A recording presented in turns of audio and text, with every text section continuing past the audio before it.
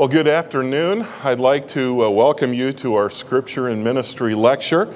My name is Steve Mathewson. I'm an area pastor and also serve on the board of the Henry Center for Theological Understanding.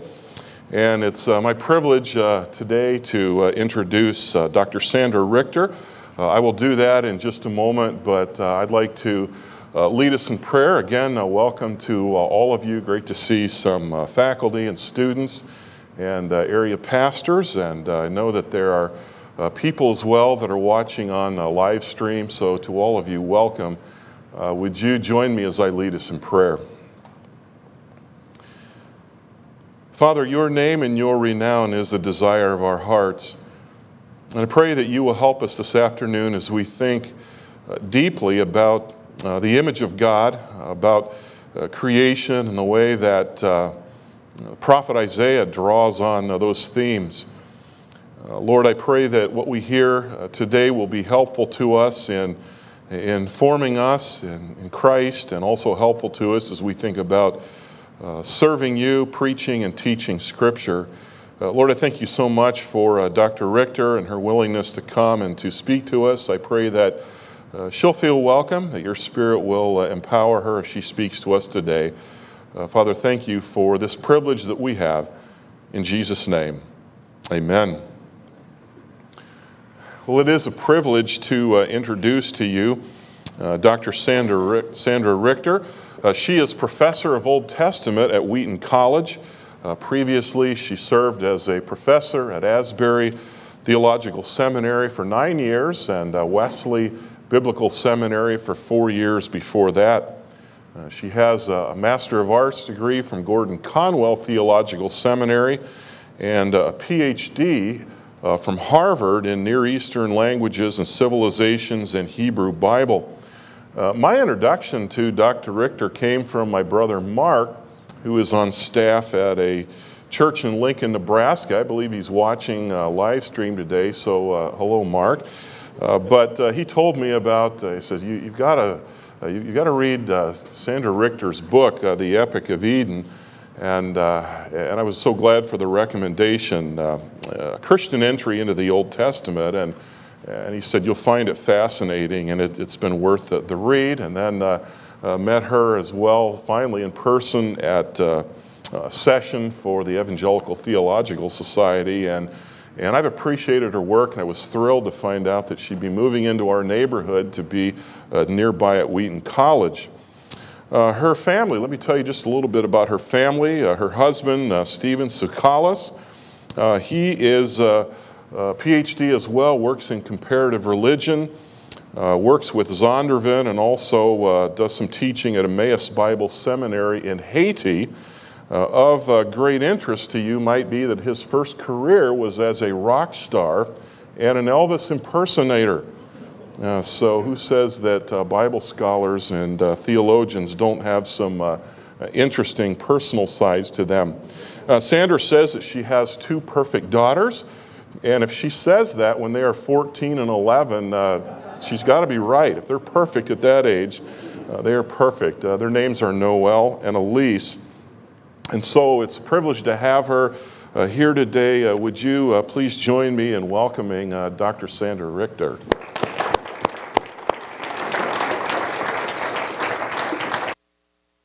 Thank you.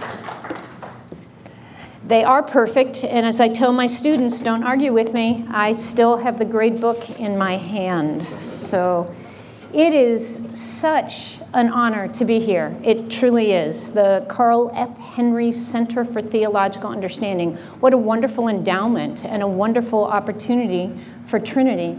And I'm looking across this room at people who are my mentors and my friends and my past students and my current students, actually, as well, who've made the trek.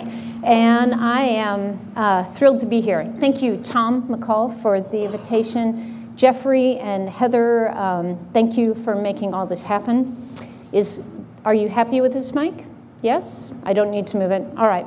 Thank you for having me here.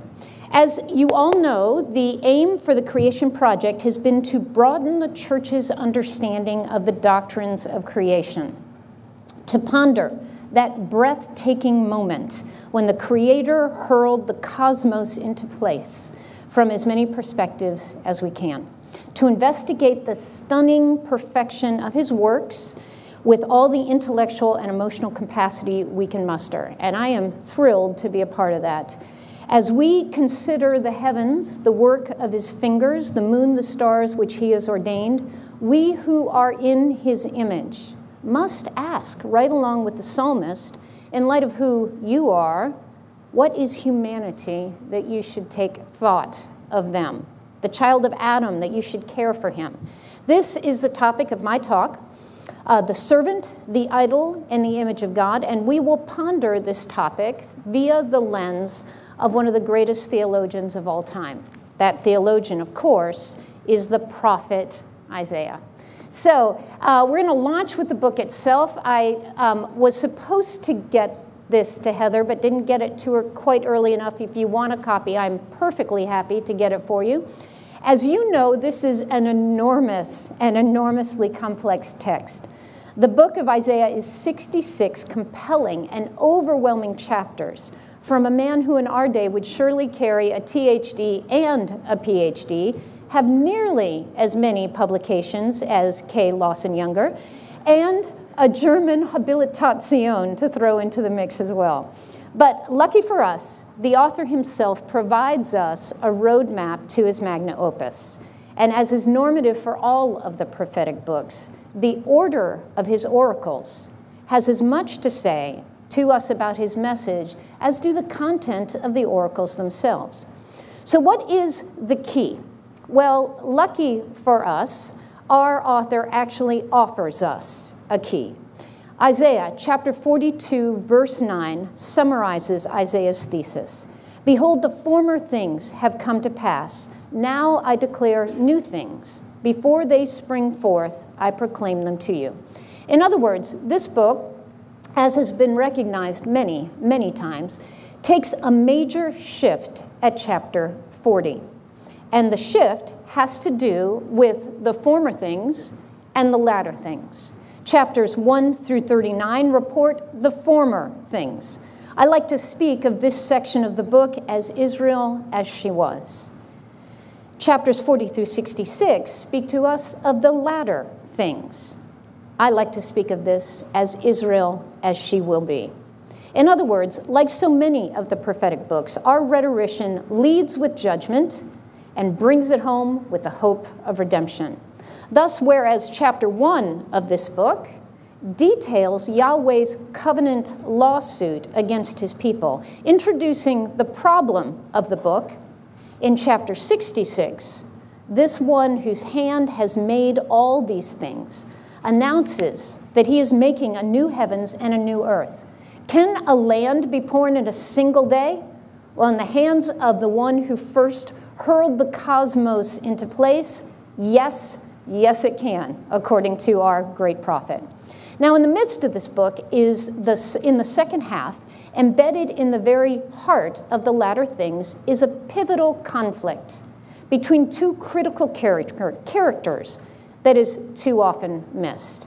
Here, in this section, the protagonist, who is our hero, is, as is often the case in any great epic, not obviously the hero.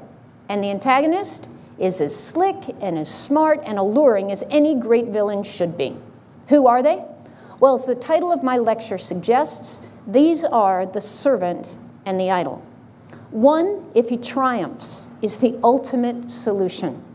The other, if he prevails, will in his ascension dispossess the very people who have offered him their allegiance. This villain of all villains is the idol. So how will the people of God defend themselves? How will they unmask the pretender? How will they embrace their true hero, who is the ability to lead them into a restored identity, the new humanity of God's new heavens and new earth? How will they resist the power of darkness that will ultimately destroy them? Isaiah's answer is simple. The people of God must recognize who their Creator is, and therefore, who they are. Indeed, if the people of God will realize what it means to be made in the image of God, then there's hope. So we turn first to Isaiah's ultimate solution, the servant. Behold my servant, whom I uphold, my chosen one, in whom my soul delights. Now, it's important for us to realize that there are at least two servants in Isaiah's book, at least. The first is actually Israel herself. Israel is spoken of multiple times throughout the book as Yahweh's servant. In fact, if I were to ask a random student like Catherine Brightly, perhaps, to do a book study on this book, she would come up with dozens and dozens of references to Yahweh as Israel as Yahweh's servant. How does Israel do as Yahweh's servant? Well, we find first that Israel is corrupt. One brief quotation, sinful nation, a people laden down with iniquity, the offspring of evildoers, sons who deal corruptly. They've forsaken Yahweh. They have despised the Holy One of Israel. They are utterly estranged. As you read through chapter 1 of this book, you are struck by the fact that Yahweh has pursued every possible method to convince, allure, court, even seduce his people into repentance, and yet they have refused. How is Israel as Yahweh's servant? They are blind and they are deaf. Hear, you deaf, and look, you blind, that you may see. Who is as blind as my servant, or as deaf as the messenger whom I sent? Who is blind as my dedicated one, or blind as the servant of the Lord? This is the first servant of Isaiah's book. And as is obvious by these quotations, this servant has failed miserably to stand as the witness of Yahweh in the court of the nations. But then we are introduced to a second servant who is the most enigmatic individual of the Old Testament as I have ever encountered. This second servant is known to us primarily through the corpus of the second portion of Isaiah, which we know as the servant songs. This servant has stirred centuries, millennia of debate. We know this individual through the songs, but this servant remains within the book itself a mystery. How would we characterize this servant? In the first song, we read that this servant is not blind.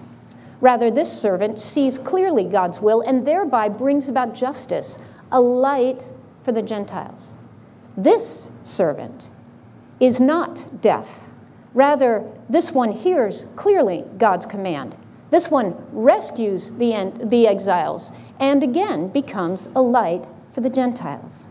We read that this servant is not disobedient or disdainful of the Holy One of Israel. Rather, this one obeys faithfully, one who truly knows Yahweh and suffers as a result. True light versus false light. And then the most mysterious song of all. This servant is one whose death will somehow deliver his people from their failures, and yet this one will be exalted. Others will add chapter 61 of Isaiah as a fifth song to the corpus, but all stand with the same question. Who? Who could this person be? And so we ask the same question. Who is the servant? Is this an individual, or is this a group?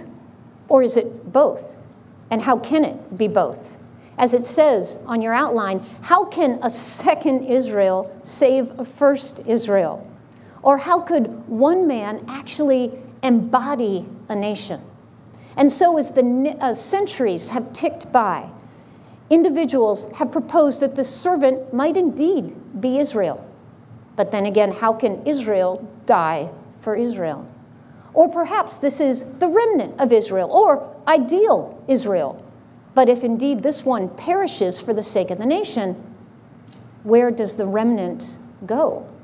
Or perhaps this is first Isaiah, the prophet often theorized as responsible for these first 39 chapters. Or is it Jeremiah? Or is it Deutero Isaiah, the one hypothesized to be responsible for the second half of the book? Or perhaps are we looking at some unknown prophet of the exile, or Zerubbabel, or Moses, or Hezekiah? It would be difficult for us to find one hero of the story of Israel who's not been proposed as this potential servant. As many have pointed out, you could probably limp through the first 3 of these servant songs with any one of these figures in mind. But there is no way to resolve the final servant song with the identity of anyone who stands on the screen. And as a result, many have hypothesized that the servant of Isaiah is indeed Jesus the Christ. And as we look at this 4th and final servant song, we read that as a result of the anguish of his soul, he will see it and be satisfied. By his knowledge, the righteous one, my servant, will justify the many. And he will bear their iniquities. Therefore, I will allot him a portion with the great.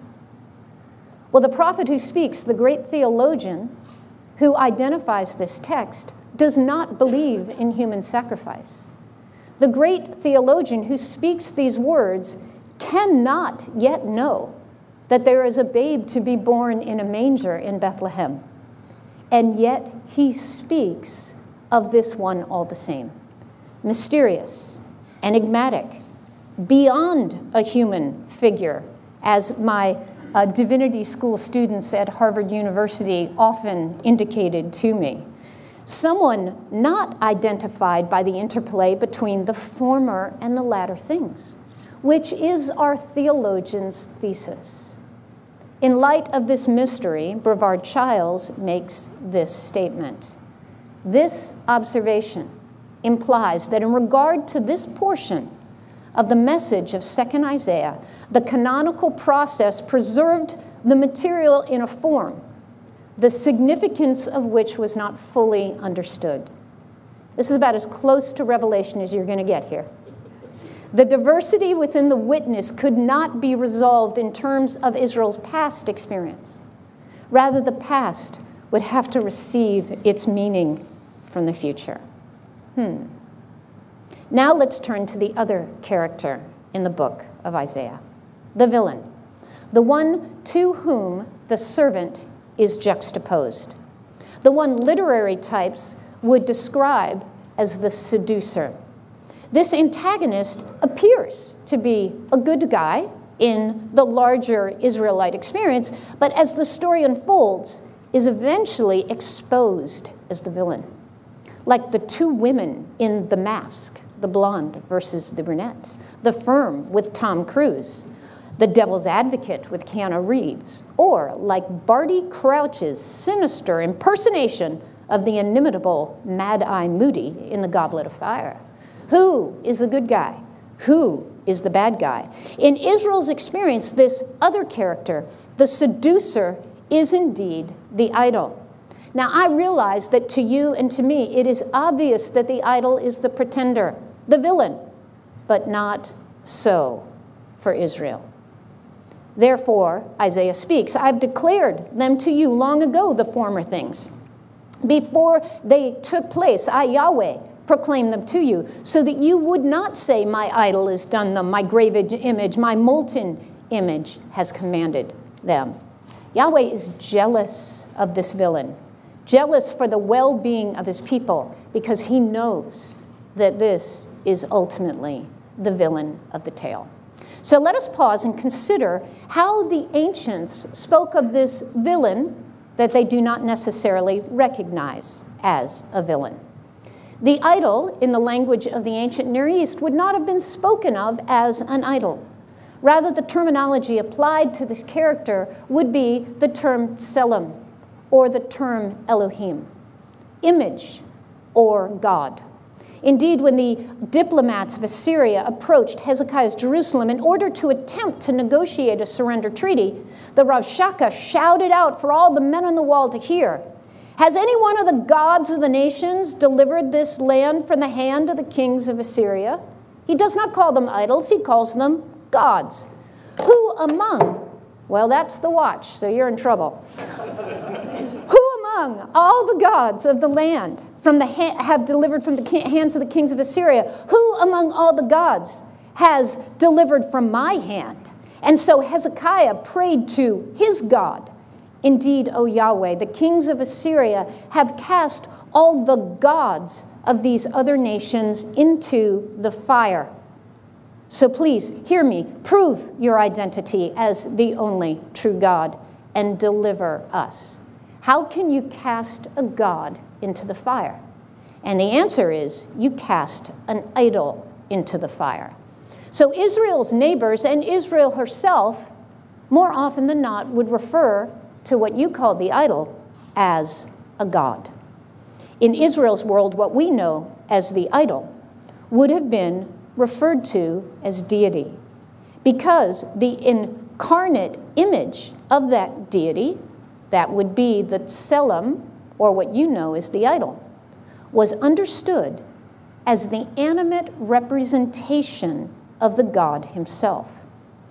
And so what we know as an idol, they would know as a ṣélem, an animate incarnation of their deity. But one of the most interesting details about Isaiah's rhetoric regarding the idol, and really much of the Bible's treatment on the topic, is that Isaiah does not choose to use this vocabulary.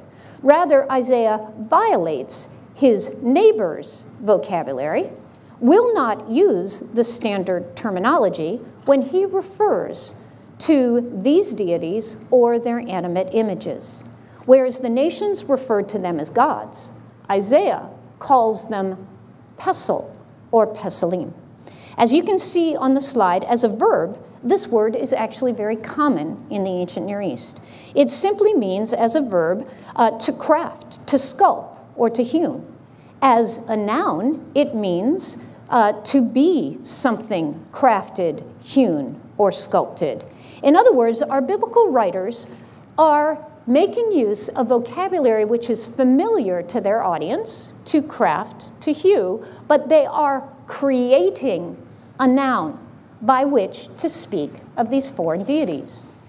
Although you will find the verb frequently among Israel's neighbors, you will never find the noun.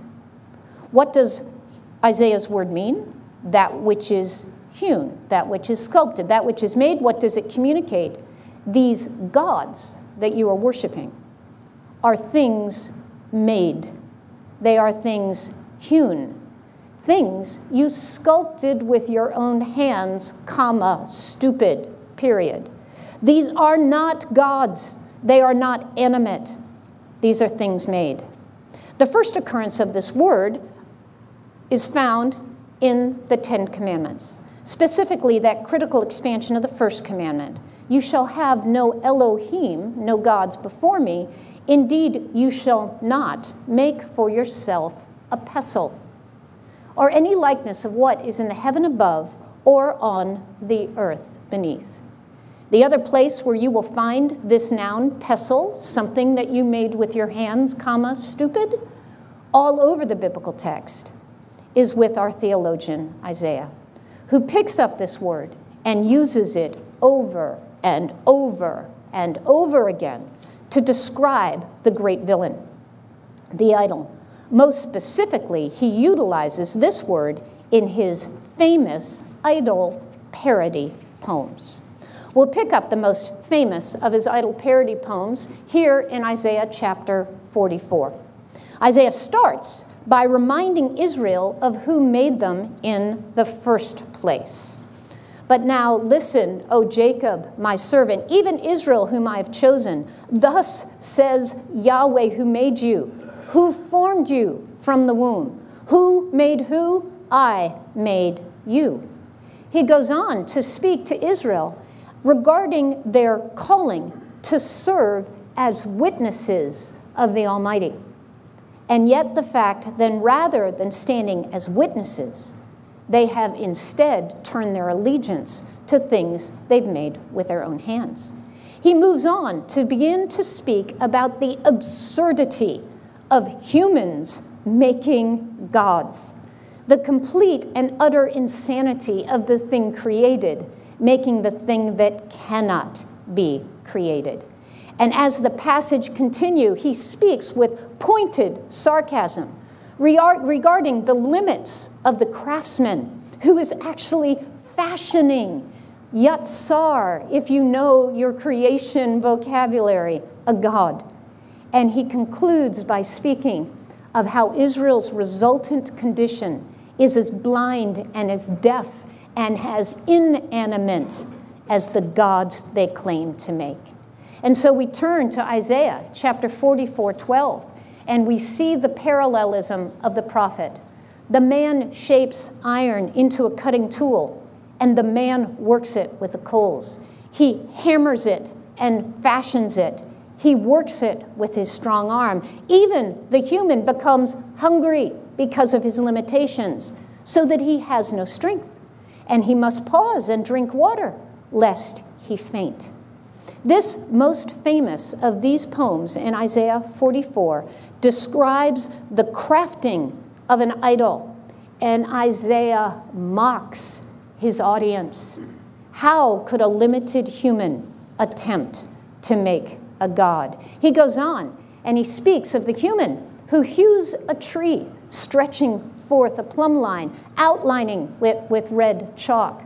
He fashions it with scraping tools, and with a compass, the human designs it. He makes it like the form of a man, according to the beauty of ādām, in order to be enthroned in a house, a temple. So with great sarcasm and pointed wit, the prophet goes on to say, you plant the tree, but it's the rain that makes it grow. You burn the tree to keep yourself warm and bake your bread, and with the other half, you make a god, and you fall down in front of it and pray, deliver me, for thou art my God. The prophet roars, how stupid are you? Can't you see? You can't even make the tree grow. Without me, your strength fails while you work. Yet you think your own creation can save you, when I'm right here, your creator, awaiting your worship. The problem is it made explicit by this image coming out of ancient Mesopotamia.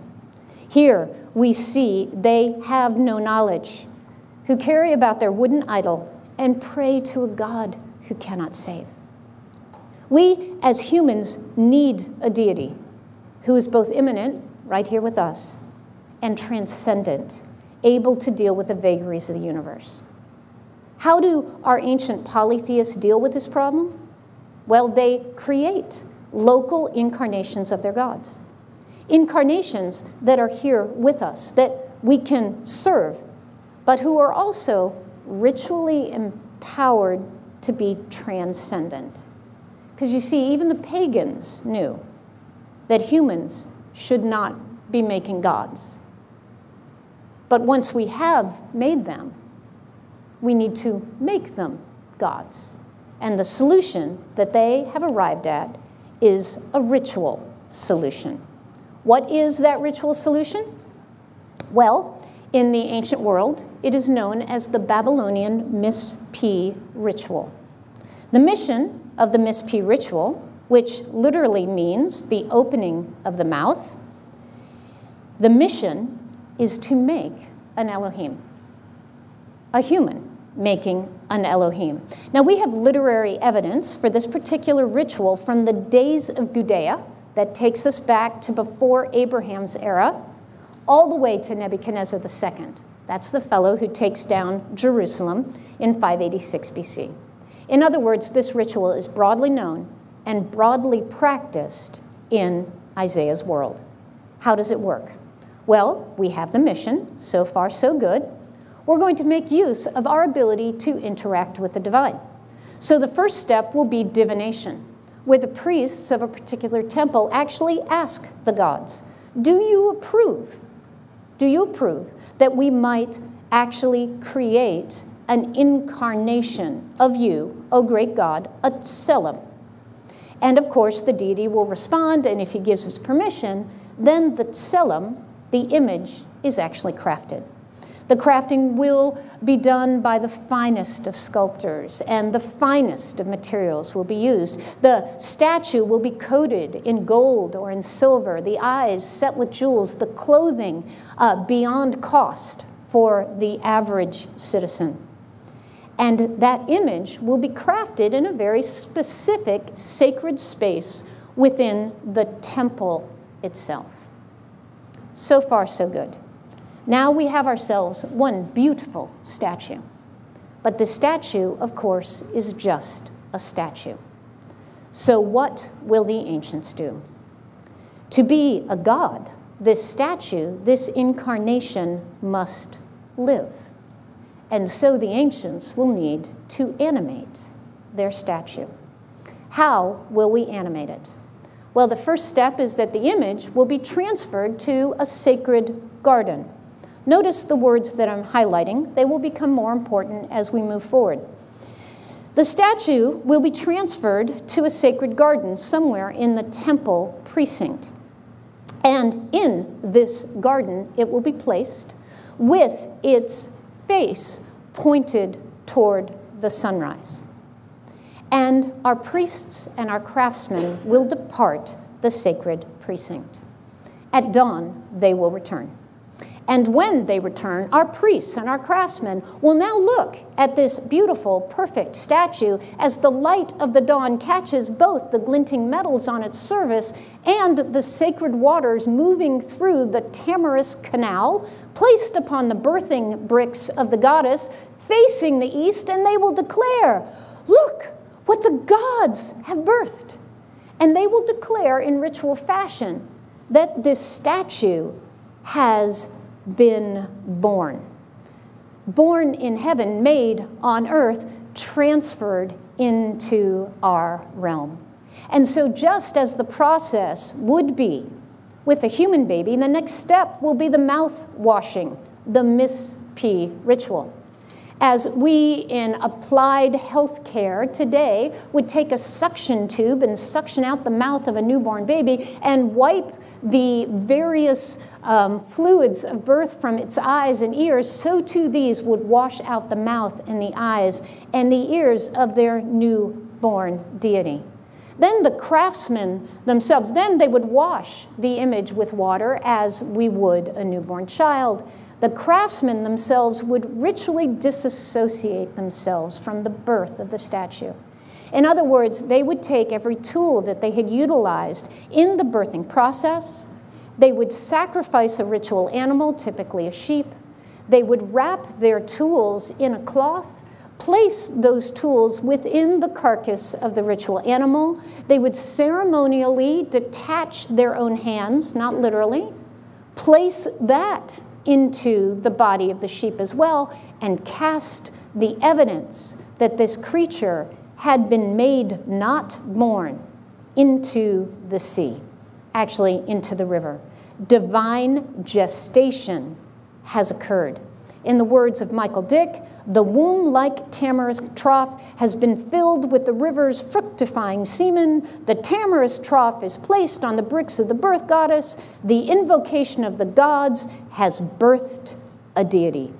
This is how the animate, imminent incarnation of a deity occurred in the ancient world.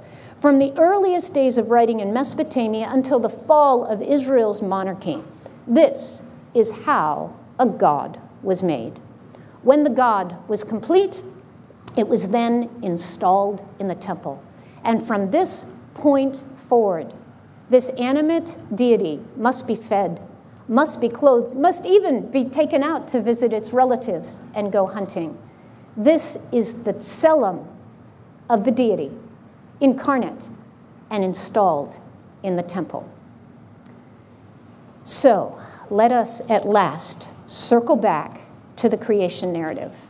What is the conversation that our great theologian is having with Genesis 1 and 2? Then Yahweh Elohim crafted Yetzar, the human, from the dust of the ground, and he breathed into his nostrils the breath of life. And the human, who was not animate, became animate. And Yahweh Elohim planted a garden toward the east, a garden that has been recognized by hundreds of theologians as a paradigm for a temple. And he installed the human whom he had fashioned. Do you hear it? In what some have called a children's tale, we have a sophisticated critique of one of the most elevated practices of the ancient world. What does it communicate?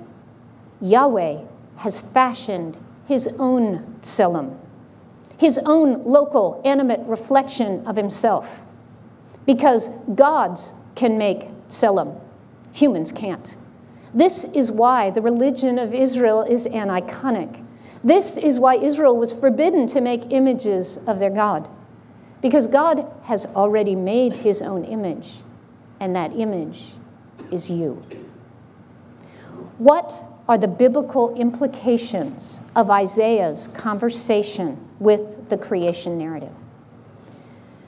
We read that humanity was created in the ṣélem, the image of God. This is repeated in both Genesis 1 with the technical terminology of ṣélem, and in Genesis 2 in the narrative of the creation, animation, and installation of our creature. We read that God animates and installs this image in his sacred garden. But we all know the tale, that humanity rebels, refusing their divinely ordained role, and chooses instead, as Isaiah details, the blindness and the deafness of their own idols.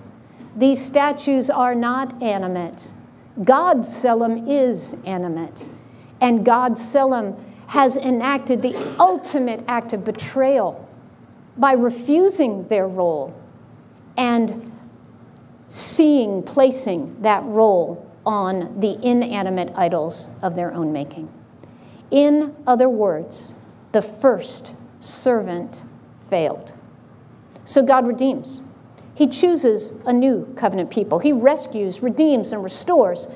And he restores these people to his land and his purposes, and he places his presence in their midst. This is Israel, called, as was the first servant, to do what? To demonstrate his character to the nations, to be a light to the world, to stand as a witness of the one in whose image they have been made. But as Isaiah chronicles for 39 chapters, this servant fails as well. So what will we do? And we return to Isaiah's ultimate solution. The hero of this text, the most unlikely of heroes, the servant. And we read again Isaiah chapter 53. Who has believed our message? What an impossible tale. And to whom has the arm of Yahweh been revealed? For he grew up before him like a tender shoot, like a root out of parched ground. He had no form or majesty that we should look upon him, nor appearance that we should be attracted to him. He was despised and forsaken of men, a man of sorrows and acquainted with grief, and like one from whom men hide their face. He was despised, and we did not esteem him. Surely our griefs he himself bore, and our sorrows he carried. Yet we ourselves esteemed him stricken, smitten of God, and afflicted. But he was pierced through for our transgressions. Sorry, I can't ever get through this passage. He was crushed by our iniquities. The chastening of our well-being fell upon him, and by his scourging we are healed. All of us, like sheep, have gone astray. Each one has turned to his own way. But Yahweh has caused the iniquity of us all to fall on him. This mysterious figure, the one whom Brevard Childs tells us that even Isaiah himself could not identify, the one whose identity, quote, could not be resolved in terms of Israel's past experience. Rather, the past would have to receive its meaning from the future. The one whom our New Testament writers identify as both the type man of Israel, the one who could embody a nation, a second Israel who could indeed save the first, the second Adam who is indeed the recreation of the ṣélem that was the first Adam, intended in the garden. This is the answer to the puzzle. And so our New Testament writers latch on to this reality. In Matthew 8:14 through 17, we read the gospel writer saying, yes, yes, this is the one. He himself took our infirmities. In John 12, we read the gospel writer, even after he had performed so many miracles in their presence, they still would not believe in him. Who has believed our message? And to whom has the arm of the Lord been revealed? He has blinded their eyes. And perhaps my favorite allusion is Matthew chapter 11, when John the Baptist is dying in prison, and he knows that his days are numbered. And he sends his disciples to his cousin, the Christ, and says, are you the one, or am I rotting in this prison in vain? And Jesus turns to the disciples and he quotes Isaiah 61. He says, tell him that the blind see. Tell him that the lame walk. Tell him that good news is being announced to the poor. Code language. Tell him I'm the one. So how does this impact our theology? And here we are sitting in the Carl F. Henry Center for Theological Inquiry. It affects our theology because, as this great prophet is wont to do, he connects Eden to the New Jerusalem. He pulls the great story together. He teaches us that Jesus, the Christ, has come as the image, the ṣélem, of the invisible God. Jesus the Christ is termed by our New Testament writers as the firstborn over all creation. Does Paul choose this language randomly? Certainly not. Indeed, the Son is the radiance of God's glory, the exact representation of his being. He is not just any ṣélem. He is the ṣélem. And this one who is designed to be the ultimate light for the nations has come to this new Israel, so that those whom he foreknew, he also predestined to be what? Reconformed, I would throw in, to the ṣélem of his Son, in order that he might be the firstborn among many brethren. Looking at Isaiah's message again, what do we read? That the first servant and the second servant, Israel, were commissioned to be Yahweh's witnesses. You are my witnesses, declares Yahweh, and my servant whom I have chosen, in order that you may know and believe me and understand that I am he. Because if we know who he is, we know who we are. Before me there was no God formed, and there will be none after me. It is I who have declared and saved and proclaimed, there is no strange God. There is no idol among you. So you are my witnesses, declares Yahweh, and I am God. And so in Acts chapter 1, verse 8, we hear the commission reapplied. But you shall receive power when the Holy Spirit has come upon you. And you shall be what? My witnesses, both in Jerusalem and in all Judea and Samaria, and even to the remotest part of the earth. Indeed, we have been tasked as the new Israel with the same role as the first Adam, the same role as Israel, and it has been made possible by the one who is made exactly in his image. Isaiah speaks, is it too small a thing that you should be my servant, to raise up the tribes of Jacob and to restore the preserved ones of Israel? I will also make you a light to the nations, so that my salvation may reach to the end of the earth. And so the gospel writer says to this new servant, I am the light of the world. He who follows me will not walk in darkness, but will have the light of life. And then the great servant takes that task and turns to his newly formed people and commissions us. You are now the light of the world. If you will allow yourselves to be reconformed to the image, you will fulfill the first and ultimate task.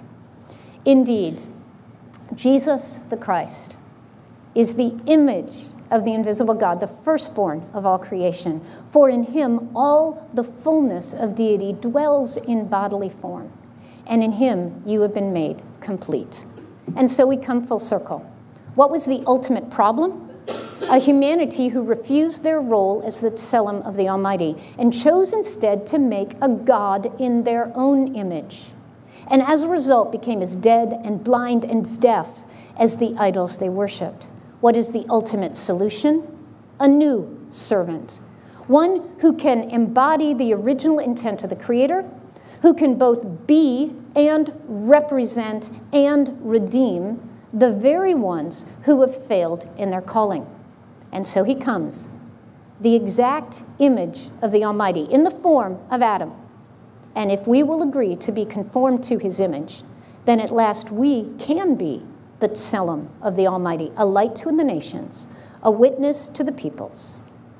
Isaiah saw it on the horizon. He did not fully understand it.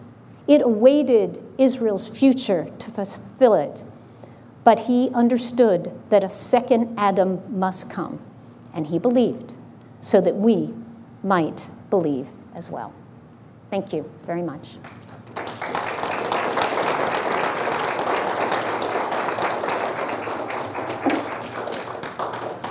Thank you, Dr. Richter, for a wonderful lecture, very, very moving and very stimulating.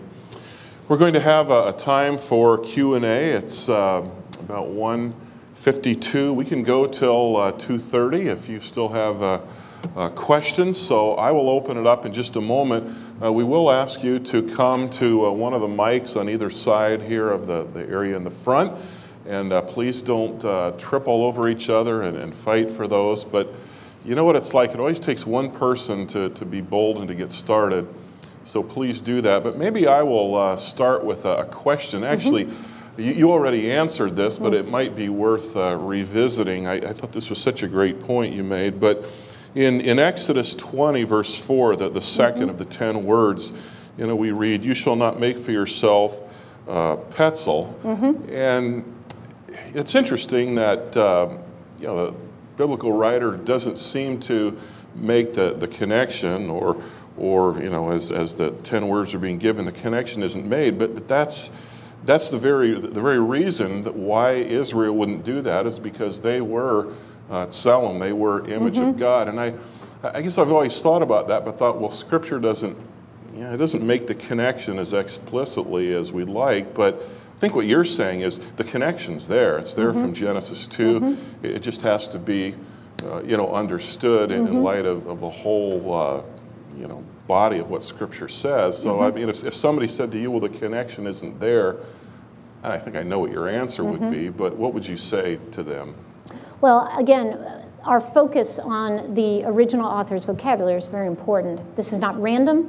This is not intended. This is not a word you're going to find in any other ritual liturgical material.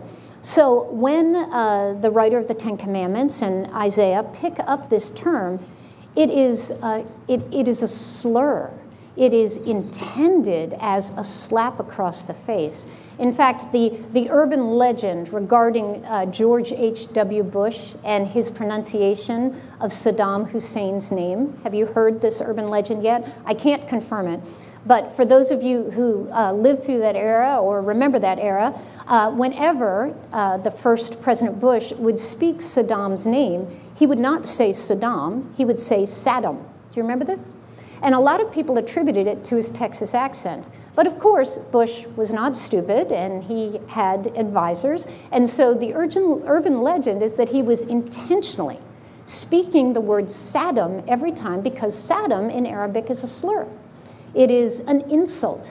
And so every time a news broadcast was sent over the airways, Bush was intentionally insulting the man. This is the urban legend. This is exactly what Isaiah is doing. He is intentionally insulting, and he is intentionally dividing. And Exodus is doing the same thing. There is plenty of vocabulary for God and image and any sort of deity. And instead, he chooses a verb that everyone in his audience would recognize as "you made it with your own hands." This is why the study of original languages is absolutely critical to your theological education. Right, Richard? Yes. Okay. Go ahead. Thank you. Questions? Please make your way to one of the mics on the side. Well, and I would love to hear aha moments as well. In some ways, this lecture is very self-contained. There's not a lot of outside data, but I'm hoping that dots got connected for many of you that have never been connected before.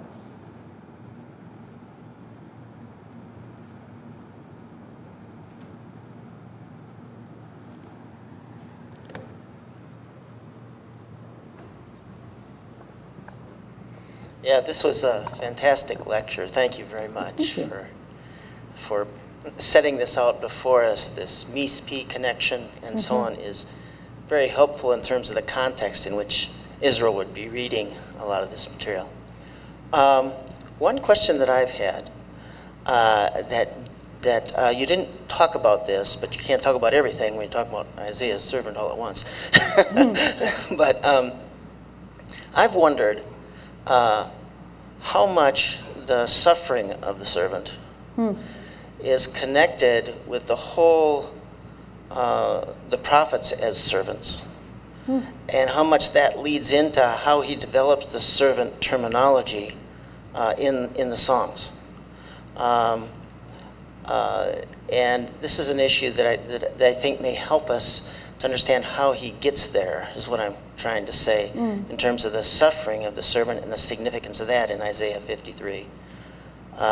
Because then we have a whole kind of another set of things that were internal to Israel that would push us into our understanding of it. And Jesus talked about himself as being that prophet, right? And so on. And so there's a lot that can be done with that.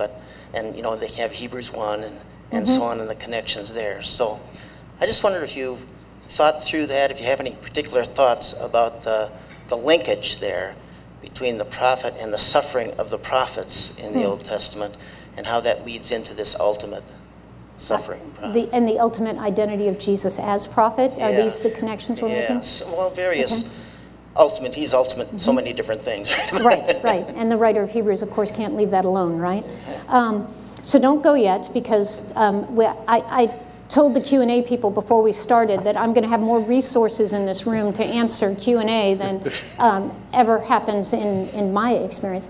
So you're thinking in terms that the prophet's role as being this, in some ways, having this unfortunate calling of being a rhetorician in a context in which, rather than operating in the standard rules of rhetoric, which is find out what your audience wants to hear and kind of lure them forward, instead is regularly called to slap them upside the head, and therefore is generally a figure who suffers. And that this identity of the prophet informs the servant's role, because Jesus himself will ultimately be prophet as well. Are there more? Talk to me. What would you add in there? Well, I could add, for example, in the Sermon on the Mount, in the last of the Beatitudes, there's a shift to the you from the third person to the you, and in it it talks about blessed are you when you suffer, and that it ends because that way you're like the prophets of the Old Testament, and so it continues on into the ethos of the kingdom. From there. And I've wondered about how much that links us as the ones who are in Christ to being servants as well, as the very ethos of being the servants who, whatever comes, we witness through it. Including suffering and all that comes with being light in the midst of darkness. And that being made in his image involves the fact that in this exiled world, we will be a target over and over and over again. Amen. It would be my response. I think it's a very important allusion and thesis to our character and his character. Well, it helps me, and I just thanks again for this wonderful lecture. Absolutely. Thank you. I'm going to use this to stir up more conversation. Ready? Go ahead. Hi, thank you very much. My name's Clinton Ohlers. I'm one of the research fellows here. And I just found your talk so interesting and illuminating and very new to me, this material. It kind of reminds me a little bit of like the first time I went to a Passover Seder done by Jewish believers, and you see this whole line of the Passover lamb going right from the beginning all the way through Revelation. And so what I'd be interested to know is that I assume that there is a history to these insights within the history of interpretation. And I'm wondering, could you talk a little bit about where this understanding of the image in the garden in Isaiah, in Colossians, what the history of that interpretation has been? Well, there were a lot of, first of all, the servant himself is probably the most debated figure in the Old Testament, is that safe to say? And the interpretations are legion. I actually invited, in fact, it was the year that Catherine took Isaiah with me. We invited a local Jewish rabbi in to speak to their traditional views on the servant, and that was even further enlightening. And he confirmed to us that his tradition prior to the strong emergence of Christianity, so 1-200 AD, would have affirmed that the servant figure was indeed a messianic figure. And then Jewish interpretation backed away from that particular interpretive scheme when the church championed it. But this was an early interpretation of the servant himself, always enigmatic, so much so that de Wet actually made the argument that the servant songs were an alien corpus to the book of Isaiah, that they don't belong in Isaiah. This is introducing a whole new idea that cannot be reconciled with the rest of the book. And I love the fact that Brevard Childs was willing to stake currency on that one and say, absolutely not. You know, this is core material here. So the servant himself, hotly debated. What I find so intriguing about the history of interpretation is actually what the New Testament writers do. You know, that in the midst of their struggle to figure out who is this Christ, this is not who we expected, they latch on to this identity and fulfill it. As regards the image, there were a lot of whispers out there of people making these connections. Certainly the first Adam, the last Adam, the connections between Genesis 1:26 and Colossians were out there. But it really wasn't until the Assyriological translations, and I've got two books with me, that both of which I will recommend to you very highly. Until this material, actually, and everyone at this table is going, oh yes, the Miss P ritual was fully translated, and we came to understand what it meant. And then, of course, it takes about 20 years for biblical scholars to get a hold of what the Assyriologists are doing, sometimes 30, sometimes more, and then pull it into biblical studies. Michael Dick was probably the first one who really popularized, it's not exactly in the newspaper, but popularized the material. And then my friend and colleague, Kathy McDowell at Gordon Conwell, has really written this into biblical theology. And almost everything I've learned about this material, I've learned from her. So I would say in the last, Lawson, help me out with this. When would you say this material actually got into biblical studies? Would you say? Really around the 1990s. Okay. So it's fresh, and for us it's fresh. And for me, has transformed my take. I am so overwhelmed that Isaiah actually saw this on the horizon, that Isaiah could actually stand in the middle of our canon and tag the image in the garden and look ahead to someone he didn't know. So if you're looking to do more research, those are the books. In fact, would you like to look at them? I will hand them to you. Fascinating. Thank you very much. All right. I didn't get much laughter, which means you're a very stuffy conservative crowd. So just kidding. Can I show you another image while you think of your next question? I am on top of being a scholar, yes. I'm also a mom. And as a mom, I, of course, got lassoed into teaching toddler church at my Anglican church back when I worked at Asbury Theological. Toddler church is very challenging to people who are, you know, abstract learners. And in the midst of this, my little 3-4-year-olds, I asked them to draw a picture of God. And we had just finished the creation narratives with them. And my own budding theologian drew this instead of God and got a big yellow crayon colored all over it. And I came over and I said to her, Elise, what is that? And she said, and this is my kid, she said, you asked me to draw a picture of God. I can't draw a picture of God. So I drew Ādām instead. I almost started sobbing in the middle of toddler church. I'm like, yes, yes. So that's great. Back to you. Other questions?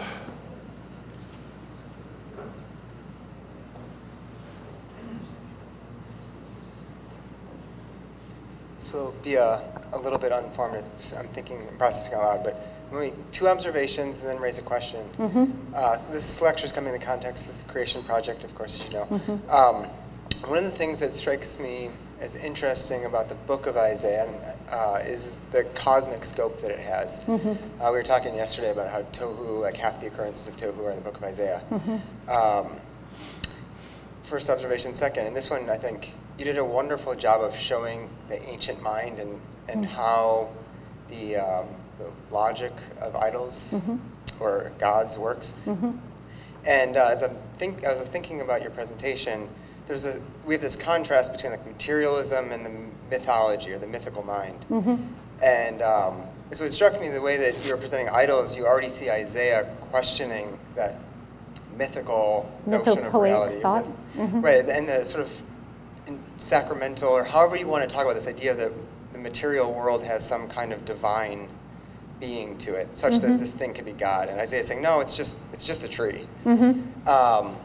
So putting those 2 observations together in the context that we're in, does Isaiah have any insights for us on how we think of creation between, on the one hand, imbued with the divine, and on the other hand, merely matter? Thank you, Jeffrey, for a great question. One of the topics on the outline that I realized I probably would not have time for, and so if you were paying very close attention to, I ditched it, is the differences between polytheistic and monotheistic thought, which is the worldview issue. And to this day, my great hero on this topic is Ezekiel Kaufman. And he is a Jewish theologian. He was one of the responders to Wellhausen, actually. And people, of course, you know, what is the Oedipal complex? We are destined to try to kill our fathers, and has come under much criticism, but his insight here, I think, is profound. His response, and don't let me go too far afield, the question he was answering was, could monotheism have evolved out of polytheism? This is the standard university line, that we've gone from the many of polytheism to the single allegiance of henotheism to the ultimate monotheism. And in that evolution, which of course is 3 stages, because all evolutionary paradigms should be 3 stages, right? It's only as it ought to be, that we've gone from the simple to the complex, we've gone from the concrete to the abstract, we've gone from the immanent to the transcendent. And Kaufman responded and said, that is a wholly inadequate way of dealing with the differences of this profound distinction of worldview between polytheism and monotheism. And what Jeffrey is tagging, as you look on the left, a very distilled version of Kaufman's argument is that because there are multiple deities in the heavens, we must first affirm that every deity is therefore limited. Because if Baal is fighting it out with Asherah, who's fighting it out with Marduk, who's fighting out with Shamash, who's fighting out with the Greek pantheon, every one of them has limited power. This places the worshiper in a profoundly insecure state. Because, of course, if you make any one of them angry, they can do damage. And so the pious individual in the ancient world added on to their pantheon constantly and tried desperately to keep all the gods happy. So this is one issue. Another issue is that the deities therefore have limited territory, which is why Baal is indigenous to Canaan, and Jeroboam I's brilliant exercise in contextualization is to actually syncretize Yahweh and Baal, because he keeps everybody happy except for Yahweh in that process. The deities, because they are themselves multiple, and let me add to this point, pantheons are constantly expanding. The gods are either birthing new gods or new deities are being assimilated every time a country is contacted, either through military acquisition or trade or anything else. Because of that, with these pantheons constantly expanding, the ancients who were polytheists had to understand that the gods could reproduce and they could be reproduced, which is very important, which necessarily forces us to ask, where do the gods come from? And the answer is that they come from the primordial realm. This is critical because it means that gods are being created. We can create more. And if the gods come from primordial stuff, you know, you think of Tiamat being split in half, her primordial stuff, the chaos, then if you can control the primordial stuff, you can control the gods. And that is the essence of magic. And this is where your question connects. If the gods are embedded in the creation, if they share their personhood, their ontology with creation itself, then we can get to the gods through creation. We can cast spells. We can manipulate magic. We can do divination. We can manipulate them like Utnapishtim does when he gets off the ark. Ah, they're hungry. If I put together a big enough barbecue, they will come to me and I can ask them for my life and they will give it to me. So this business about the gods deriving from the primordial realm, I think, is Kaufman's stroke of brilliance. You cannot get from there to monotheism. You cannot cross that great divide. And of course, the end result is that deities need humans. And this plays into the Mispi ritual, of course. Whereas the God of monotheism is omnipotent, omnipresent, ex nihilo. This is a God who has no need.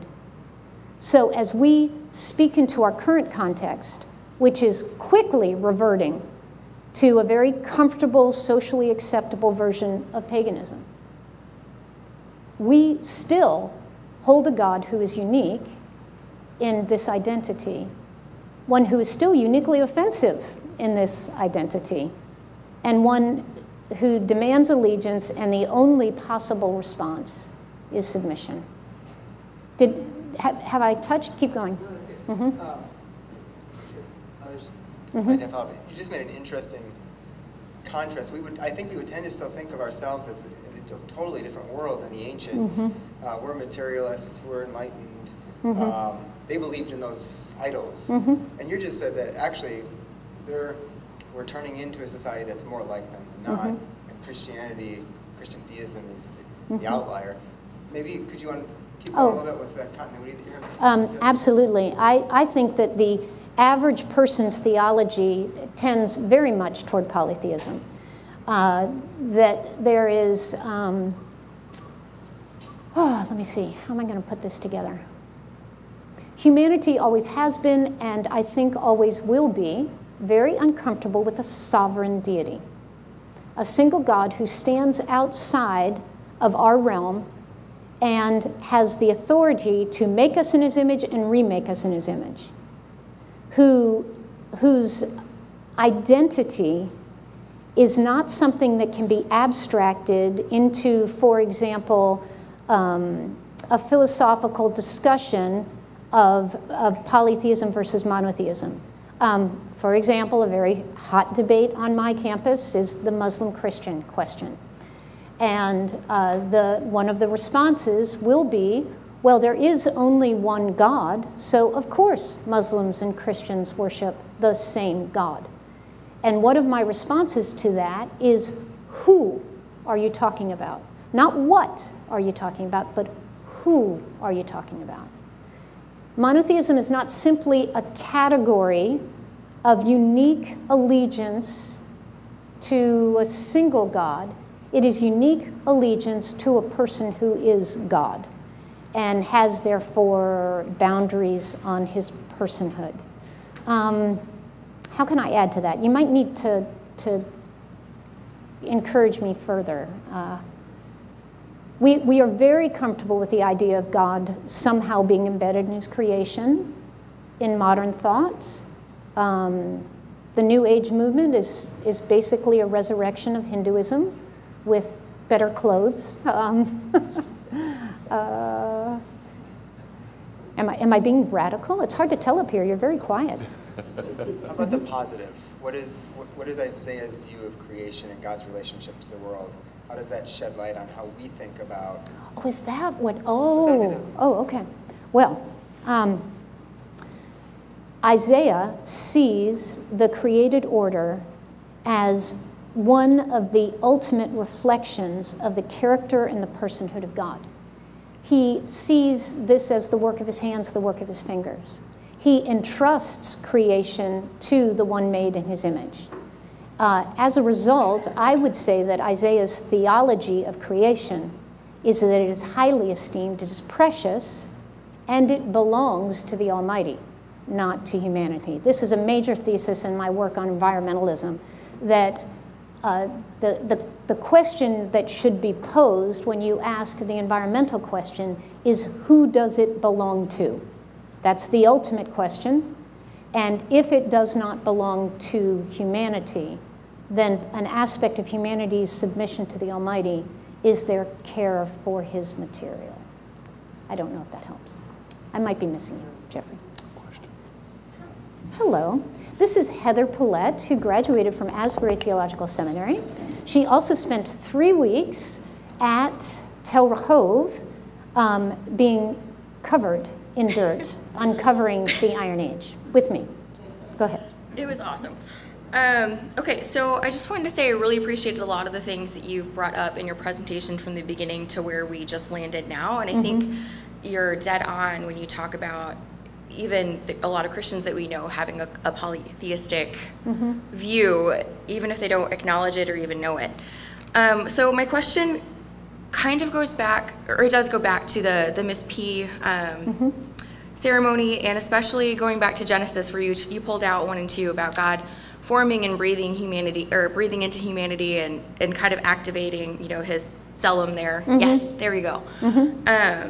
And then if you go further into Genesis 3, then we get into the serpent's deception and the fall and all of that. And then the beginning of that kind of opens up with, their eyes were opened and they saw that they were naked, and so they clothed themselves and all of those things.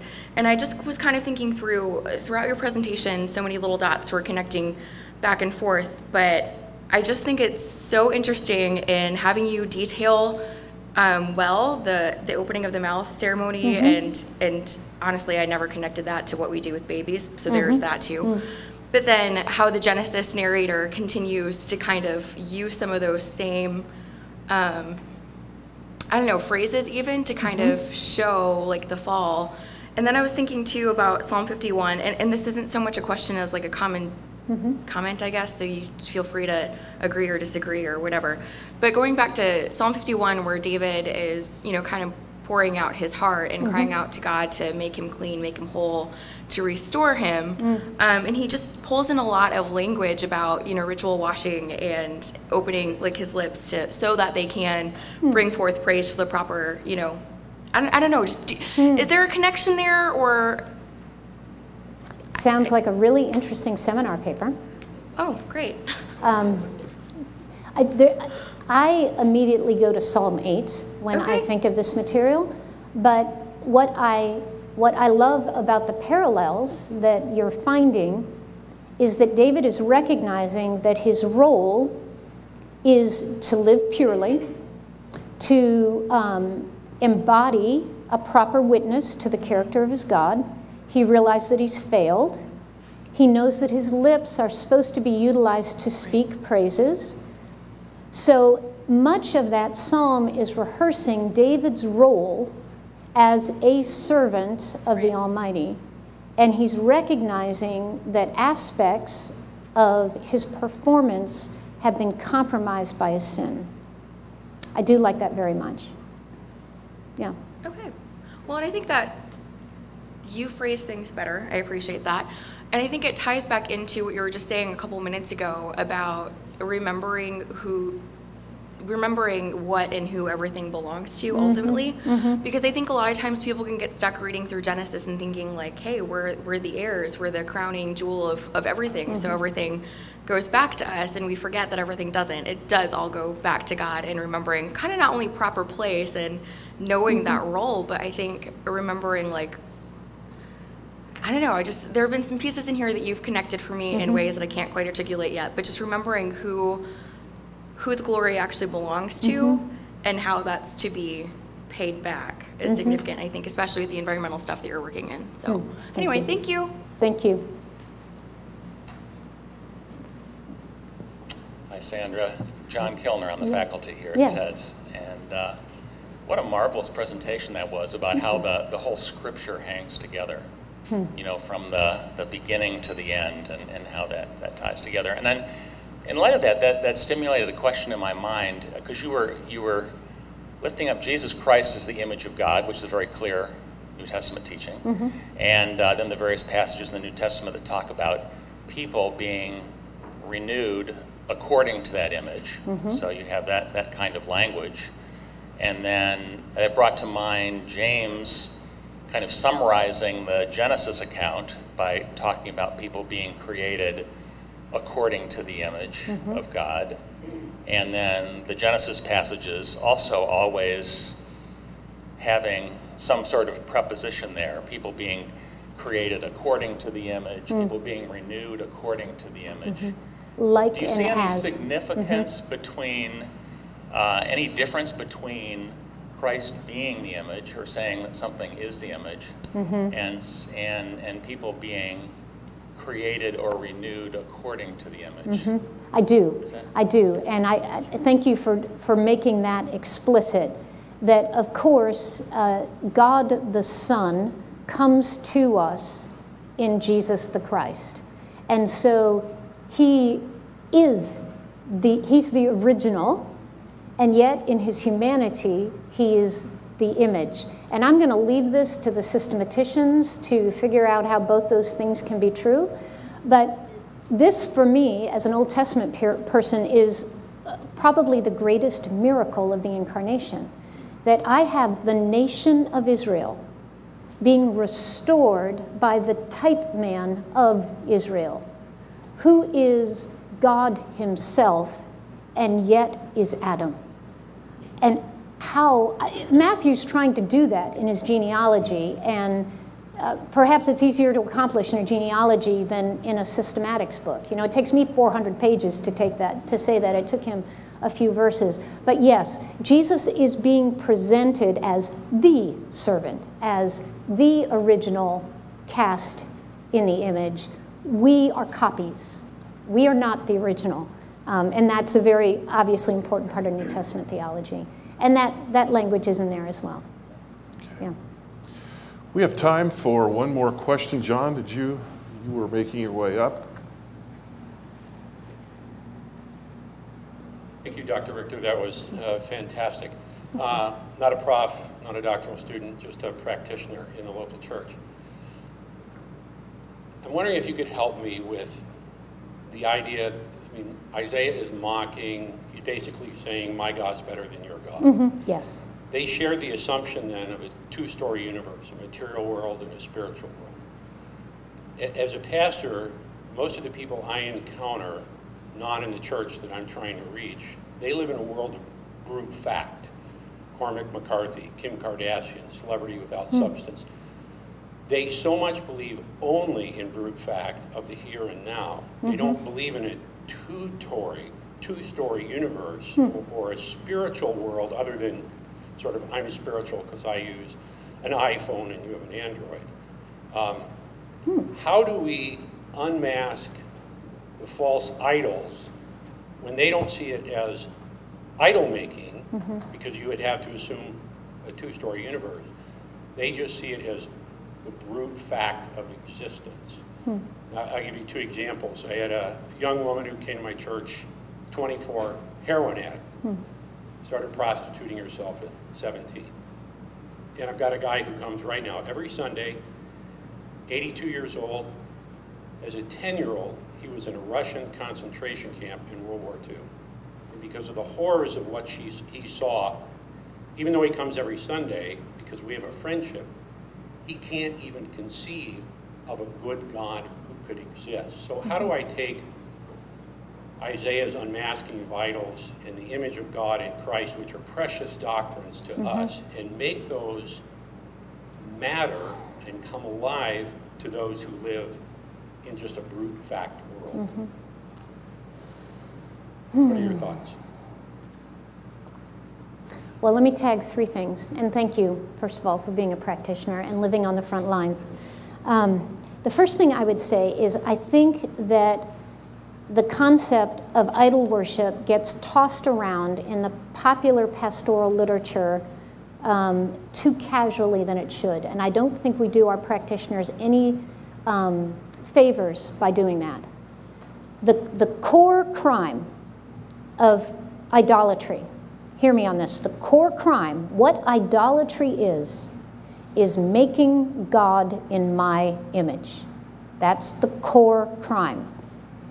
Jesus has lots of things to say about being wealthy. He has lots of things to say about frittering your life away with recreation. He has lots of things to say about sex and adultery.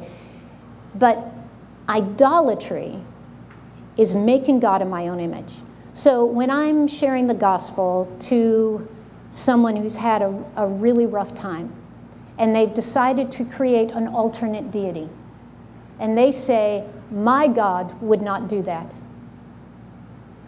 In my head, I say, an idol worshiper. They have made God in their own image. Their God is comfortable. Their God is familiar. And they worship that deity. Actually, this is probably more of an epidemic in the church than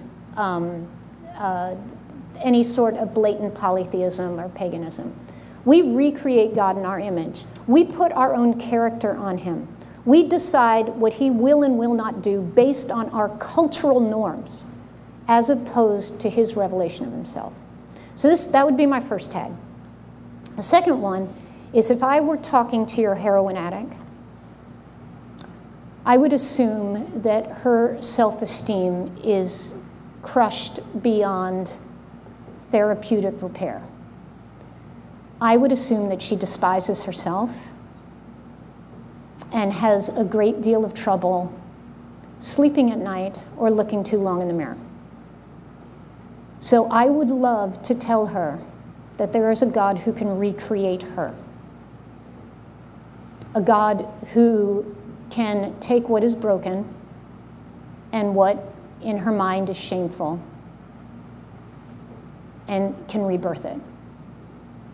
And her brute facts cannot be addressed by education, therapy, or wealth. She needs a new soul, this girl. So that would be what I would say to her. And of course, it would take years, right? To the Auschwitz victim, was it Auschwitz? Is that what you said? No, he was in a German camp, Russian camp in Slovenia. My dean at Wheaton is a poet, and she wrote a poem about the Holocaust that still haunts me. And there was a line in it about how the numbers on our arms were phone numbers to heaven that no one ever answered. Some such line, very powerful. That man has been betrayed. And the one he trusted, in his mind, has thrown him under the bus. I would talk about a fallen world. I would talk about the necessity of a recreation.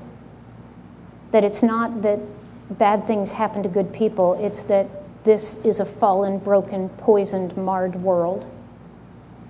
And the only hope is the day of Yahweh, when both justice and judgment come hand in hand.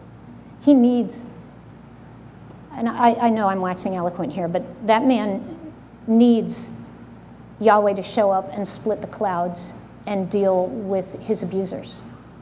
And we don't like to talk about that in Western contemporary culture. You know, we're not supposed to have anyone that we hate, but I'm going to guess he has people who he hates.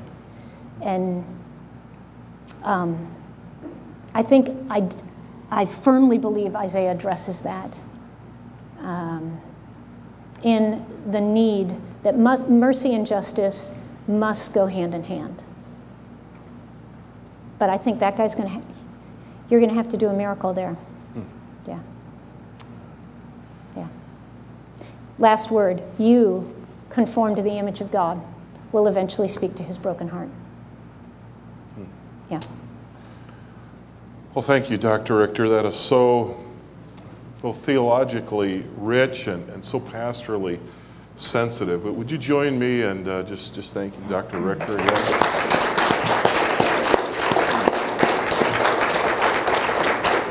And would you please stand for a benediction, and then we'll send you on your way. As you go, may the grace of our Lord Jesus Christ, the one who is the image of God, and may the love of God and may the fellowship of the Holy Spirit be with you all. Amen. Amen. Go in peace. Amen. Thank you very much.